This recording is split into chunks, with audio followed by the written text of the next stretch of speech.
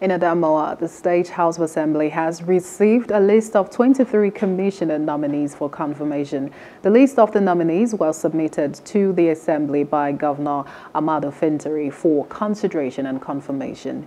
The list was read by the Speaker, Honorable Bathia Wesley, while presiding over the plenary session, and said that a date for screening will be communicated.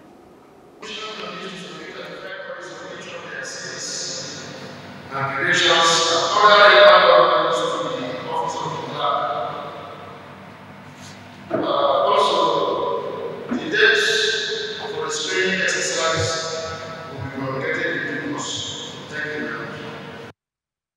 Hello, hope you enjoyed the news. Please do subscribe to our YouTube channel and don't forget to hit the notification button so you get notified about fresh news updates.